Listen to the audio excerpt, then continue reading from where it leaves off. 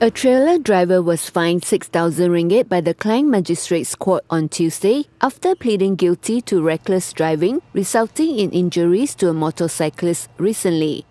35-year-old Noor Haffizza Che Ani was charged under Section 43(1) of the Road Transport Act 1987 with driving a trailer on the road without due diligence and attention, causing injury to Mohamad Iftiqar Mohamad Amran at the petrol station in Bandar Sultan Suleiman at 8:30 a.m. on November 24th.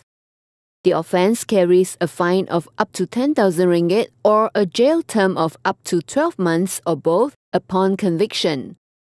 During mitigation, Noor Haffizza, who was unrepresented, appealed to the court for a lower fine and not to revoke her driving licence, as she needed it to earn her living to support her ailing mother. Deputy Public Prosecutor Noor Ayuni Jamri, however, urged the court for a deterrent sentence to serve as a lesson to the accused as well as members of the public. The court ordered the accused to serve 6 months in jail if she fails to pay the fine and for her driving licence to be endorsed before handing it back to her. The incident was captured on CCTV and the video went viral.